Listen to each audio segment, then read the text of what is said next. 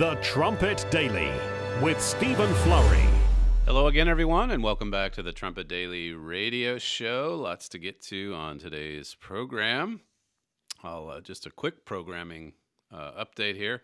Friday show, I think we had a record number of people listening in to the live stream, a couple hundred through the video stream, and I think 150 or so through the audio stream, and then who knows how many over the air there in North Edmond. But that's in addition to everyone that listens to it as a podcast later, which I think is the majority of our audience.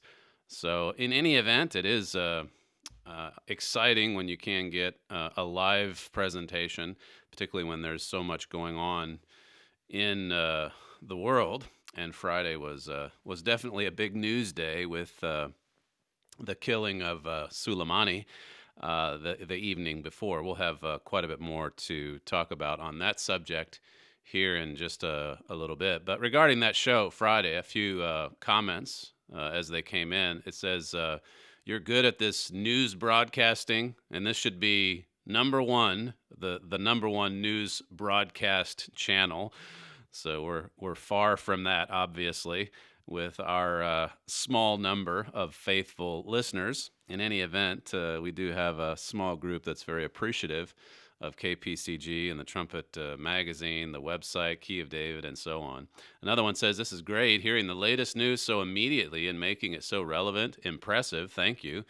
Another one says, fantastic news and information. I turn to you first for news these days. Another one here says, barely 3 days into this new decade, and the world is on the verge of changing dramatically. Another short one here says, hiya, must be from the UK. Hiya, I think things are accelerating fast now, it says. And then this one, a little bit longer, it says, just want to say thank you for the great service that this program provides to myself and many other listeners that tune in to the awesome work. Your message is so refreshing, it says, and enlightening to the spirit. God is certainly blessing the PCG, enlightening to the spirit, he says. It says, I remember when I first heard Mr. Armstrong's sermon on a Sunday evening. That was September of 1985. I was shocked. I had never heard a strong message like that. So that's some feedback that we got over the weekend, which is always good to get. You can send in emails too if you like, or send in comments on the social media sites. But if you'd like to email us, you can email us at td@kpcg.fm. Well, when you look at the fires that are raging in Southeast Australia, as we've written before at the Trumpet, you're hearing all of these terms, unprecedented and record-breaking, or these history-making events. And these are tragedies, these are disasters that really should concern us. What is happening? As someone commented there, we're just a few days into the new calendar year, and everyone goes in, it's a big party, there's fireworks, lots of drunken revelry to go with it, but kind of a hopeful, optimistic outlook for 2020. And yet, what is the reality? Well, look at these fires that are raging, and people are demanding action. All the actors and actresses at the awards show last night, quite a few of them, say that we need to save the planet. It's all climate change in their minds. Russell Crowe, he's an Australian that I guess he didn't make it to the award show, but he sent a message and said all these fires, it's all connected, it's all related to climate change.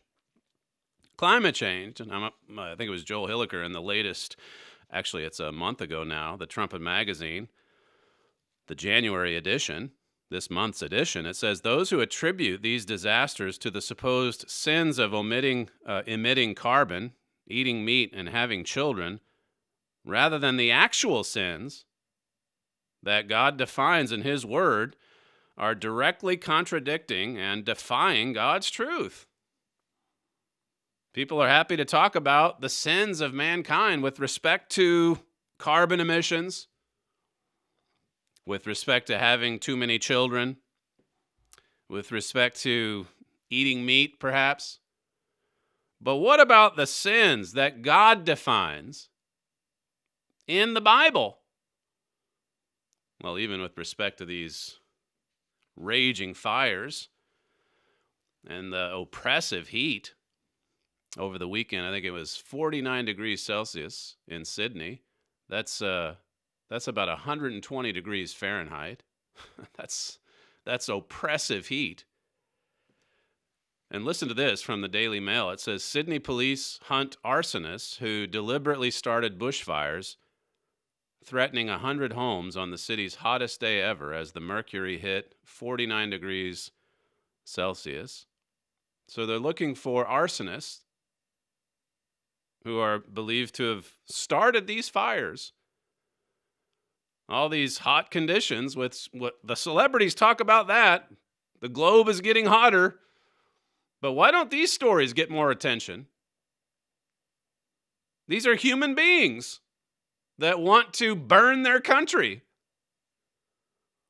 It says horrific fires, which threatened to destroy 100 homes in Sydney's west, were started deliberately by cruel arsonists, locals say.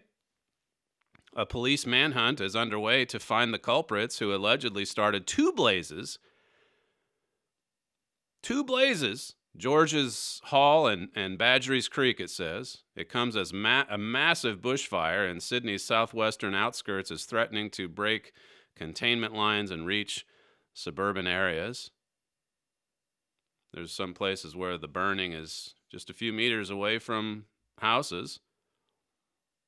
Homes are going up in flames. I think there's something like 28 or 29 people that have already been killed in this curse. That's what it is. It's a curse. And then there was this tragedy about all of these dead animals. This local, I forget exactly where this is from or what region, but he's just driving along the road and pointing out all of these. We have a video of it, actually, clip 1. He's pointing out all of these dead carcasses.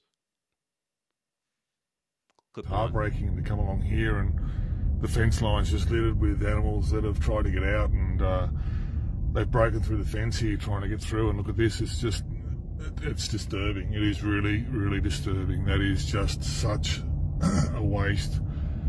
You know, that's just terrible. Like, where could they have gone, these animals? They're nowhere for them to go. And now they're just littered on the side of the road, and they're everywhere. It's very sad.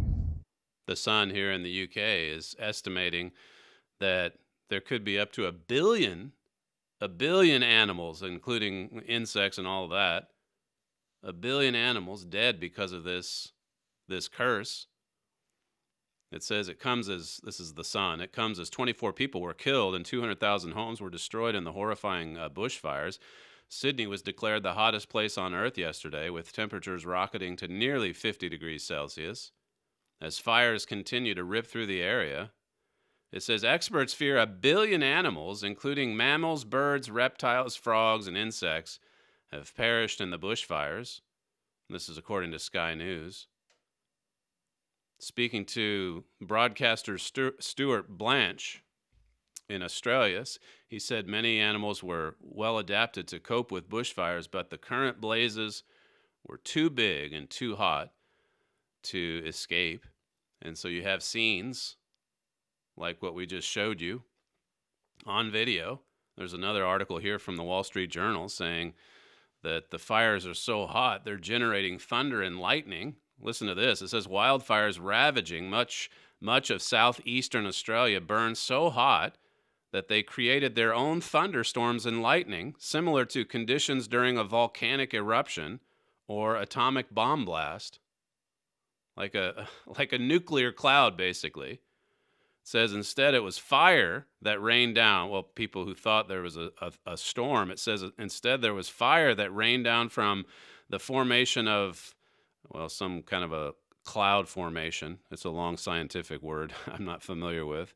It says created by intense heat driving air rapidly upward in the smoke plume from a wildfire. Well, it's just describing this process, this phenomenon. Again, things that we're just not seeing, that we haven't seen before. Chapter 9 of my father's booklet, the Isaiah booklet, he refers to a verse in Isaiah 29 in verse 6. It says, "You shall be visited of the Eternal of hosts with thunder and with earthquake and great noise and with storm and tempest and the flame of devouring fire." That's Isaiah 29 in verse 6. God says you're going to be visited with this. A devouring fire. These fires are devouring lives. They're devouring animals. They're devouring the landscape. And we should be concerned. And we should be asking hard questions. And we should be talking about sin. Russell Crowe can send his message to the awards ceremony, and everybody applauds him, but there was the example, remember, of the rugby player who came out and said, well, these fires are happening because of our sins as the Bible defines them. And he was ridiculed and mocked and persecuted for saying something such as that. Why can't we just look at what God says? Why can't we accept what God says about the weather, about the devouring fires? We should be asking questions like, why is this happening? Why is it worsening? And I don't want to take anything away from the seriousness. You can understand why the seriousness of this curse, you can understand why it's gotten a lot of coverage on the news here. But following the targeted killing of Suleimani and those others that were with him, I just flipped on the news Friday morning here in the UK, the BBC and then Sky News. And I did it like 2 or 3 times that day because I wanted to see how it was being covered here in the UK. Now, I must have just missed it because I'm sure it was covered. It was huge news. But it was frustrating to me that 2 times when I turned it on and flipped to both channels, I think in the course of maybe 12 hours, the few times I checked in, I saw 3 segments about not just the fires in Australia, but about climate change. Sky News as well. That gets all the headlines. Where was there a celebrity last night talking about the arsonist throwing down a match in 120-degree temperatures? That shows you something about the nature in man. We do have problems. We do have some sins that we need to be thinking about. It's a pity. It's a shame that we're not considering, as is brought out in the January trumpet, that we're not considering the actual sins that God defines in His Word. Mr. Hilliker said, the focus on climate change hides the real issue. If human carbon emissions aren't causing floods in Venice and droughts in Australia, then what is? To be sure, he says, human activity does directly cause some nature-related problems. He talks about acid rain and so on. But there is yet another far more germane factor to consider regarding the cause of disasters. It's spiritual. That's in his article, The Unseen Consequences of Climate Change. It's in the January issue of the Trumpet magazine. It'd be a good one to pull off the shelf and review, whether you're in Australia or anywhere. Of course, we have our booklet, Why Natural Disasters. That's also got some important content as well. One last bit I can refer you to. Of course, the little booklet is not so much about disasters like we're seeing, but there is one statement in this booklet that I want to draw your attention to. It says, natural disasters have intensified mightily since Mr. Armstrong died. He died, of course, in 1986. We know this.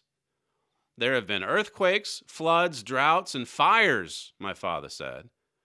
There has also been an alarming increase in family breakdown, race problems, and out-of-control crime. Let's talk about our sins. Let's talk about actual sins that God defines, not human beings, but the sins that God defines in His Bible. It says it's also true for the British people. South Africa has lost control of its country. That catastrophe and a lot more. It says a lot more of this is going to happen in the United States and Britain if we don't heed God's word.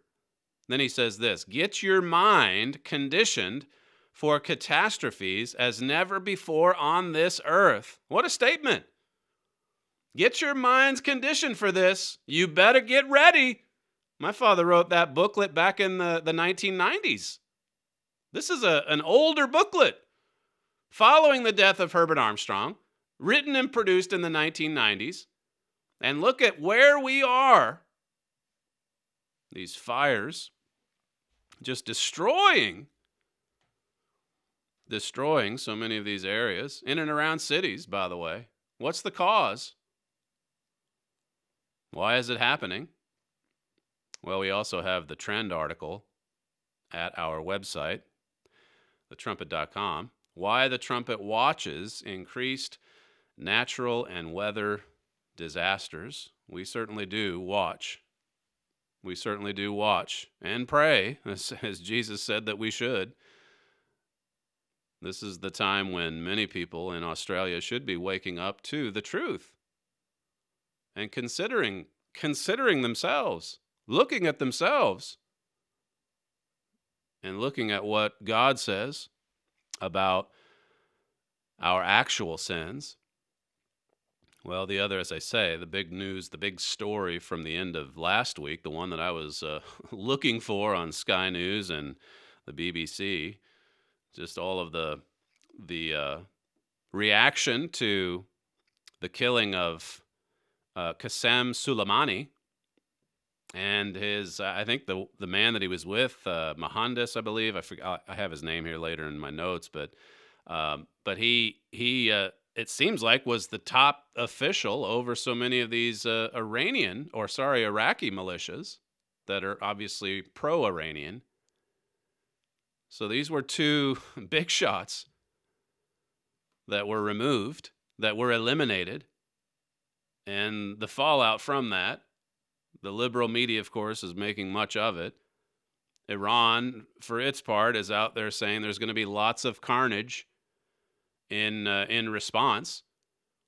Yesterday, I believe it was, the parliament in Iran, they were all chanting "Death to America." This is not unusual, by the way. You can see the video there on the YouTube stream. They see America as the great Satan. That's the way the leaders have seen America for 40 years. Now, as I said Friday, there's a lot of ordinary Iranians that are happy about what's happened. But the ones that are out front, the ones that are supportive of the mullahs, the regime, they're the ones that the media fixate on at times like this. Iran announced yesterday that their nuclear program will have no limitations in production, including enrichment capacity. That's an official statement from the Iranian government. Now we're going to build a bomb. They weren't doing it before. They were complying with the nuclear agreement. And that's what they want for us to believe. That's what the liberal media wants for us to believe. The New York Times says the consequences of the American killing of the top Iranian general rippled across the Middle East and beyond on Sunday, with Iran all but abandoning a landmark nuclear agreement. That's the New York Times. As if they were totally in compliance, totally complying with this landmark nuclear agreement. That's the way they view it. They're right in step with Ben Rhodes. The same mindset. Here, I'll read to you what Reuters reported. about all of these attacks that led up to this strike, this response from President Trump late Thursday night, early Friday morning. Yesterday, the Iranian regime offered an $80 million bounty for anyone that takes out Donald Trump. So lots and lots of rhetoric, and including coming from the president. President Trump tweeted out that he had pinpointed 52 targets in Iran, including cultural sites. And he came up with 52 because that's how many hostages they took in 1979. That's President Trump, some 40 years on, reminding them that I've picked out, you took 52 hostages, now I've picked out 52 sites. And here again, the media in America, they're up in arms. Well, you can't, that's not downplaying this, or that's not pulling back. That's not, dialing it down a notch. You're making it worse. He was on board Air Force One last night with some reporters who questioned him about, him bombing cultural sites. He said this: they're allowed to kill our people. They're allowed to torture and maim our people. They're allowed to use roadside bombs and blow up our people, and we're not allowed to touch their cultural sites. It doesn't work that way, he said. That's not the way it works. They can do anything they want, even to Americans. And all of you people in the media, you could care less if they take out a U.S. contractor. That's just an ordinary event in Iraq. We just have to get used to that. His reference, by the way, to the 52 hostages, it made me think of this article. Richard gave me this over the weekend. It's one that my father wrote back in 2014. What should a nation do when it's treated with contempt?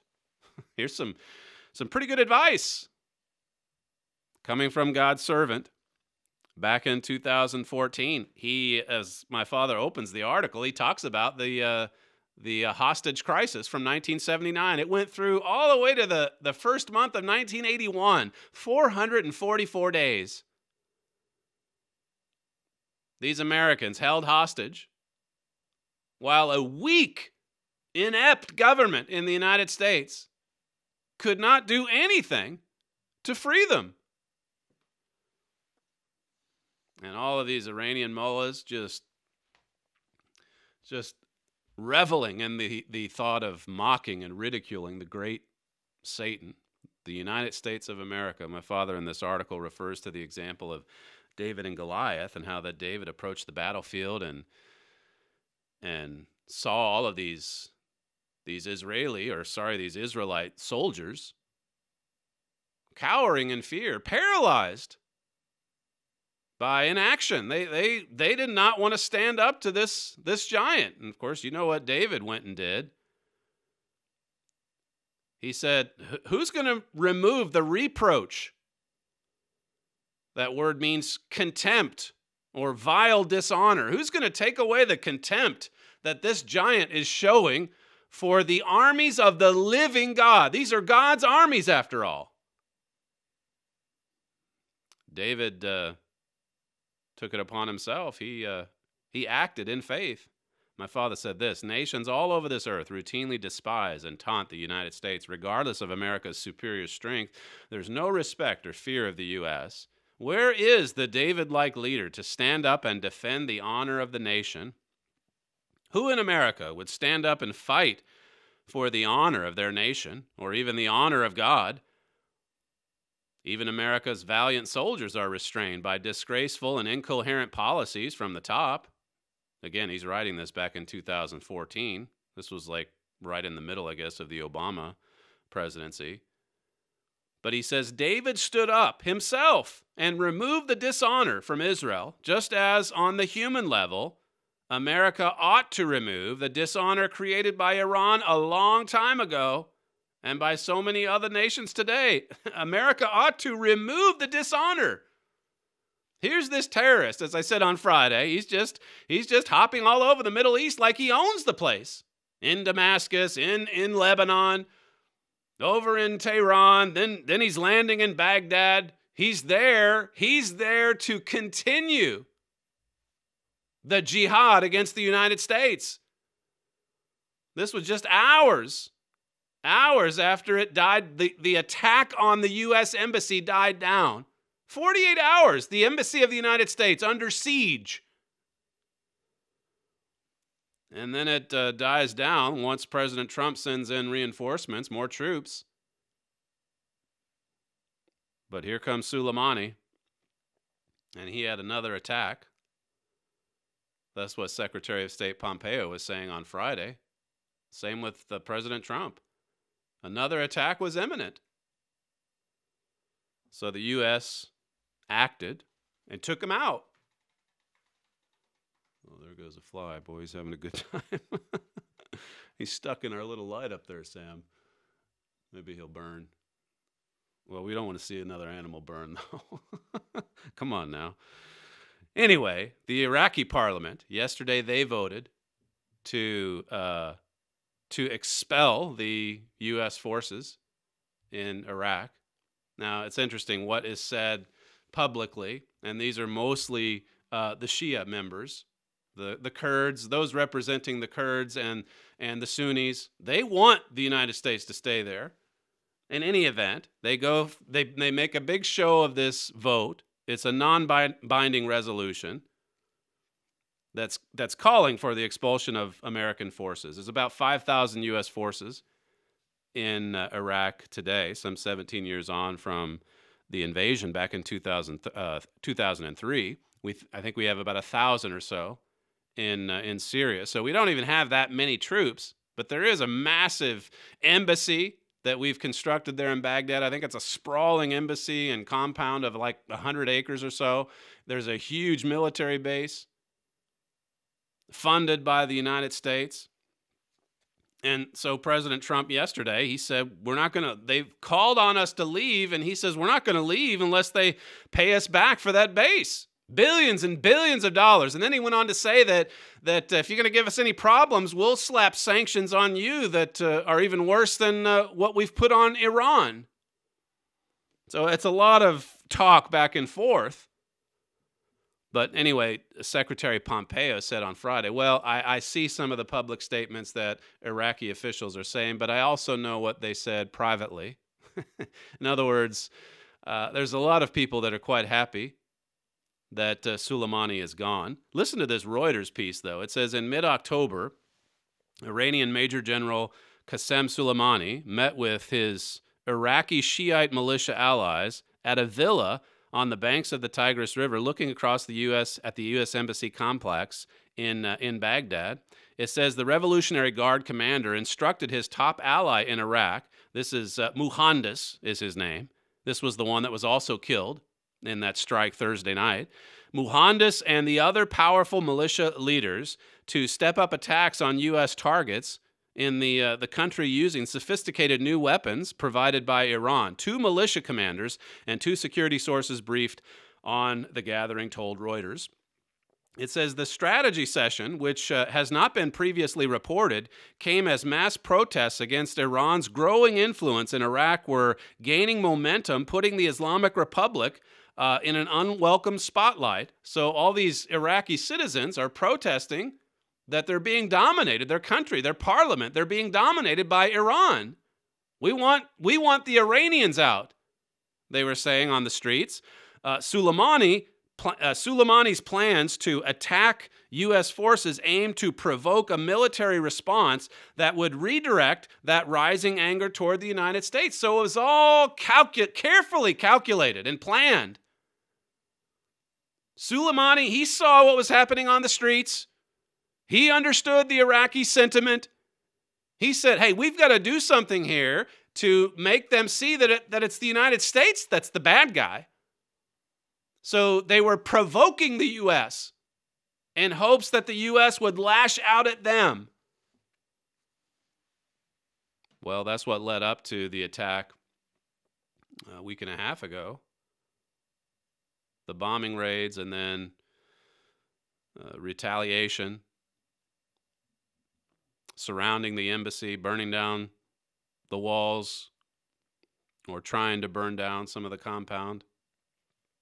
It says here, 2 weeks before the October meeting, Suleimani ordered Iranian Revolutionary Guards to move more sophisticated weapons, such as Katyusha rockets and shoulder-fired missiles that could bring down helicopters. So they were moving in these sophisticated weapons into Iraq so that they could attack these U.S. positions. It says Suleimani told, this is further on, Suleimani told them such a group would be difficult to detect by the Americans. Well, he ordered the formation of a new militia that would not be detected.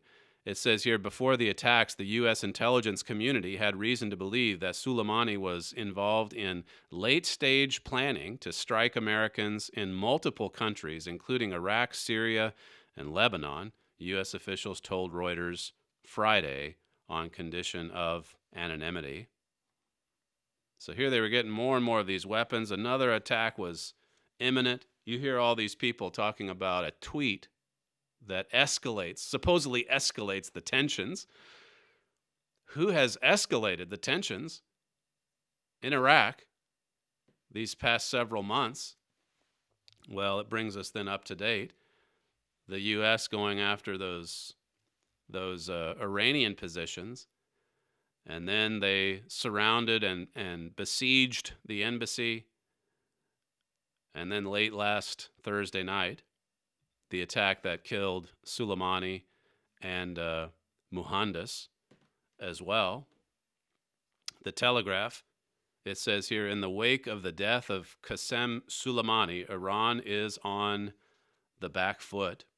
It's been a real setback for the Iranian regime.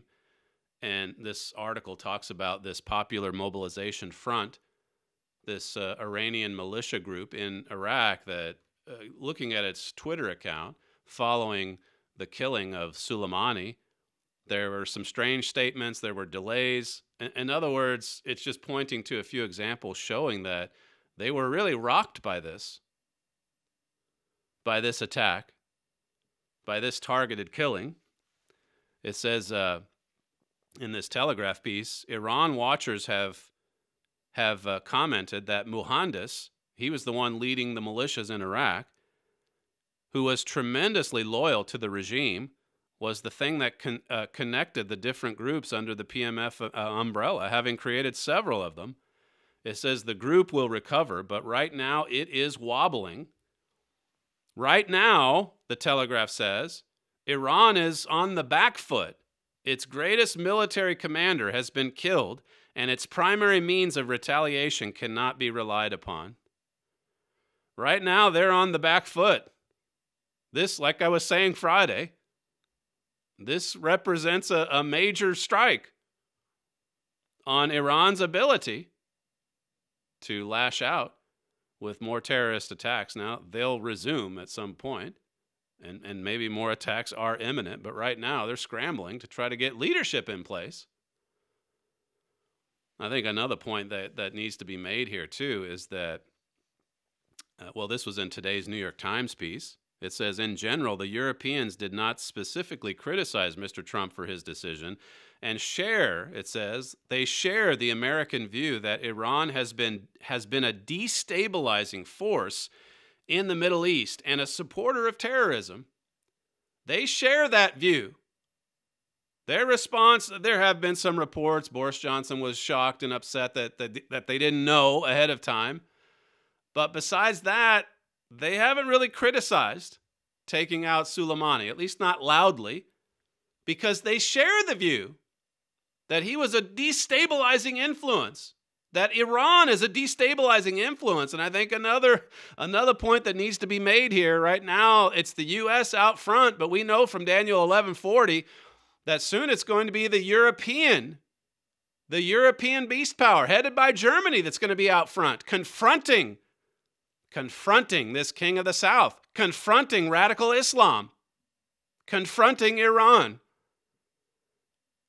And so they are watching, they are observing. in the heart of Europe. They're observing everything that's happening here. And soon they're going to be a main player themselves. If you even look at, some of the fiery rhetoric, the Iraqi officials saying this, or the Iranian parliament saying this, President Trump's response, well, if you do that, then, you've got 52 sites that we're going to take out or bomb. But if you look at the actual boots on the ground, 5,000 in Iraq, 1,000 in Syria, that's not that much. That's not that much of a U.S. presence. It's enough to go up against a militia. It's enough to take out the kingpin if he just brazenly lands about, a half mile from the U.S. Embassy? He comes flying into Baghdad. He thought he was untouchable because George W. Bush wouldn't touch him. Barack Obama wouldn't touch him. They had their opportunities. And I think even early on, President Trump wouldn't touch him until he crossed that line, that red line. Killed an American, injured others. And so he retaliated. But listen to this. I think this is clip 6. It's later in my notes, Sam. But this is President Trump on Friday talking about this attack. This is fresh after the attack. He's given a speech, I think, down in Florida. But this is the president the other day. Clip 6. We do not seek war. We do not seek nation building. We do not seek regime change. But as president, I will never hesitate to defend the safety of the American people. So let this be a warning to terrorists. If you value your own life, you will not threaten the lives of our citizens. That's President Trump on Friday saying that we're not seeking war. We're not interested in nation building. We don't even seek regime change. It's just that if you put our Americans under threat, that's when I'll respond. Now, that's a red line, as I said Friday, and he definitely responded. He acted. But that is not a position that really is serious about increasing the influence of the United States in the Middle East. You can almost look at this president and some of the things that he says and say, right now he's saying, if you ask us to leave, then you better pay us back for this base we built here. But depending upon how all of the details play out, you could see a president like this with the positions he has saying, fine, if you don't want us there, then you fight Iran yourself. In any event, what we know from Daniel 11 and verse 40 is that when that spectacular clash happens, the United States they're not even mentioned. We're not even a main player. And we're not even that far removed from that, if you just look at the numbers. Right now, though, like my father said in that 2014 article, if you just have a little bit of pride in your power and you're willing to use it, look at what you can accomplish. Look at how quickly you can remove contempt, dishonor, reproach, as it says in that account between David and Goliath. Well, when we come back, there's a few other clips and I think a couple more points that we can make with respect to the war of words, not just between the Trump administration and the Iranian regime, but the Trump administration and the former Obama officials. There's quite a war of rhetoric going on between those two camps as well. You're listening to Stephen Flurry, and this is the Trumpet Daily Radio Show. If you'd like to email the program, you can send comments to td@kpcg.fm. We'll be right back.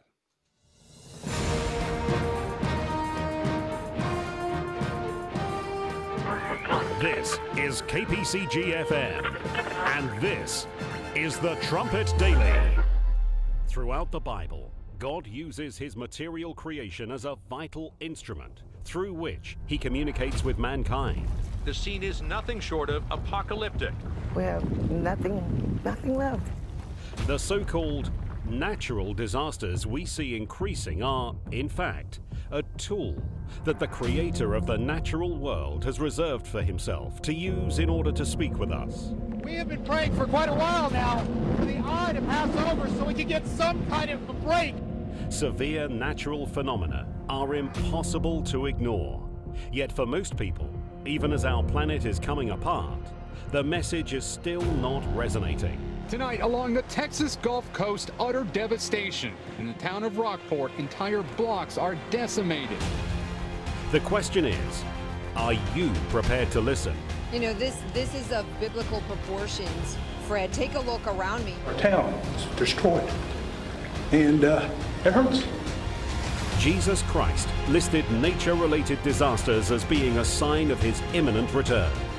Request the free booklet, Why Natural Disasters, so that you can discern the signs of the times.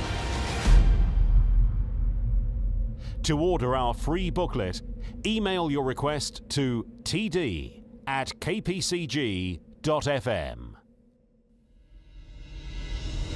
From the Philadelphia Church of God campus in Edstone, England, this is the Trumpet Daily program with Stephen Flurry. Victor Davis Hansen, he had a piece the other day saying that Iran deeply erred in thinking that Trump's restraint was permanent, that his impeachment meant he had lost political viability. I think someone asked Secretary of State Pompeo yesterday if the impeachment undermines the president's ability to act abroad. And Pompeo said, well, maybe you should go ask Suleimani. It hasn't slowed the Trump administration down or taken away from its ability to act. It says here that he would go dormant in an election year, that the stature of his left-wing opponents would surge in such tensions, and that his base would abandon him if he dared to use military force. You know, Iran, in other words, made a big mistake thinking these things. Hansen says, we are now in an election year. Iran yearns, listen to this, Iran yearns for a return of the U.S. foreign policy of John Kerry, Ben Rhodes, Susan Rice, and Samantha Power. They know how much they were able to accomplish, how many gains they made by that nuclear deal, all the money they were swimming in, piles and piles of cash. And well, you saw the reaction on Friday of all the Obama people. They came out in a hurry, saying how wrong this was to take out Soleimani and how everything was just going fantastic until Donald Trump came along. That's their view. Listen to Secretary of State Mike Pompeo and what he said about correcting all of the wrongs from the past 10 years. Clip 2. We suffered from 8 years of Iranian support from America. We gave them billions of dollars. We gave them resources. We allowed countries to trade with them, to build up their economy. What we are now having to correct for is the enormous economic activity that took place during this Iranian nuclear deal that President Trump rightly got out of in May of 2018. It's taken a little bit of time, and it will continue to take time, but we are going to restore deterrence. We just had a big hill to climb up, Chuck. We'd seen hundreds of thousands of people killed in Syria. Millions have to depart the region. We'd seen Lebanese Hezbollah, Hamas, the PIJ in Gaza Strip. All of these terror organizations, the Shia militias that we are now challenged to push back against today, all underwritten by American policy in the Obama administration. We've flipped the switch. We're draining those resources. We're going to protect in America and keep American people safe. That's the Secretary of State on Sunday, yesterday, talking about a very clear change in direction, as my father put it, back in May of 2018. A clear change. They're going to return to establishing deterrence. They've flipped the switch. We've suffered through 8 years of Obama. We've suffered through that administration as it bribed its way or used bribery to bring Iran to the negotiating table, it is a very different direction that we're seeing for the United States right now. That was on, what was that, Chuck Todd's program. Here's what the Secretary of State said on Jake Tapper's show yesterday as well. He was making the rounds, Mr. Pompeo, clip 3. Jake, we're trying to restore deterrence that, frankly, is a need that results directly from the fact that the previous administration left us in a terrible place with respect to the Islamic Republic of Iran. Team Obama appeased Iran, and it led to Shia militias with money, Hamas, the PIJ, hundreds of thousands of Syrians killed by Soleimani himself. This was the place we found ourselves when we came in, and we have developed a strategy to attempt to convince the Iranian regime to behave like a normal nation. So 2 very different approaches, for sure. And the Obama people are not going to go down easy. That's why you saw them in full force on Friday. They've got to get out there and get their narrative reinserted into the story here. And they have a lot of allies in the media, as we well know. But when you think about, again, this war between the Antiochus camp and the Jeroboam camp, it's ongoing. The impeachments, it's all part of it. The Al Green, he's the guy that said that we've got to impeach him or else he might get reelected. And he's gotten a lot of criticism for that from conservatives, who basically point to his statement saying that you wanted to impeach him from the beginning, even if you couldn't find any evidence. You were just going to go and find it. Find something to pin on Donald Trump. So he was on a show recently and was asked about this statement that he made a year and a half ago, and he basically doubled down on that statement. This is clip 7. Well, the genesis of impeachment, to be very candid with you, was when the president was running for office. When he was running for office. So when he came down the escalator in the summer of 2015, and Mr. Green there, he bases it on criticism. He was in the middle of a campaign against other Republicans at the time. And, of course, at that time, there were Republicans that were quite critical of then not president-elect, but the campaigner, Donald Trump, running for president. He went head-to-head with Ted Cruz, and Lindsey Graham, of course, was quite critical of him. And this is what Al Green bases it on. Well, those people criticized him. They knew he was evil back then. So the impeachment goes back to that. The genesis of the impeachment. Forget about the Ukrainian call. Forget about the Mueller investigation. Forget about obstruction of justice. We knew this man had to go before he was even elected. And so you have this ongoing war. Listen to what Secretary of State Mike Pompeo said recently during a podcast. This is clip 4. I'll be straight up with you. You have folks who served that served in the previous administration who are telling the Iranian leaders today, just hang on. President Trump will lose in the election in November, and we'll go back to appeasement. America will write you a big check. We'll underwrite your terror campaign around the world. We'll give you a clear pathway to a nuclear weapon system. Just wait till the Trump administration is finished. People in the previous administration, says the Secretary of State, who are telling the Iranian leaders today they're working to undermine President Trump's foreign policy today. That's astounding. That's a war. They're trying to destroy him any way that they can. John Kerry, really, he's made no bones about it as he's gone out and reestablished those contacts that he had with people when he was Secretary of State.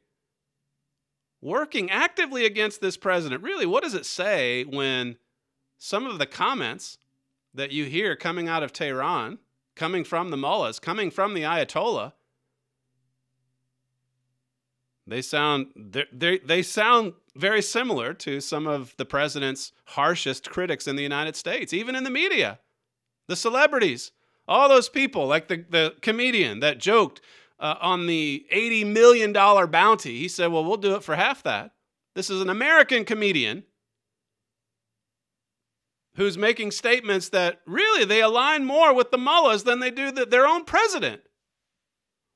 And that's where we are today, in the deep, deep, divided state that we're in. A house divided against itself. This is from Andy McCarthy's piece.